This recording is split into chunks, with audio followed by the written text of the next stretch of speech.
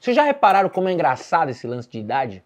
Jovem, por exemplo, ele adora aparentar ser mais velho, né? Eu lembro quando eu tinha uns 18 anos, a pessoa perguntava a minha idade e eu falava, quanto você acha? Aí a pessoa falava uns 22 e eu ia delírio. Me sentia mais maduro, mais experiente. Aí o tempo vai passando e as coisas vão mudando gradativamente. Porque com 30 anos você já pergunta a sua idade na expectativa da pessoa chutar uns 26. Depois dos 35, essa brincadeira de chutarem a sua idade, se você não estiver bem com você mesmo, isso aí pode ser uma tragédia. Eu, como nunca tô bem comigo mesmo, eu já nem dou chance. Eu criei uma tática. Ontem, por exemplo, eu fui no aniversário do meu sobrinho, 18 anos. Você que tem mais de 30 anos sabe, molecada de 17, 18 anos, passou dos 28, 29 anos, pra eles já é tudo tiozão. Pra essa molecada aí, eu e o Francisco Cuoco, a gente tem 3 anos de diferença. Eu sei que do nada um amiguinho dele falou assim, tio Moacir, qual que é a sua idade? Mandei na lata, 49. Ele falou, o quê? Aí eu mantei na naturalidade, falei, o quê? O que foi? Aí ele, nossa tio, como assim? Eu te dava no máximo uns 38.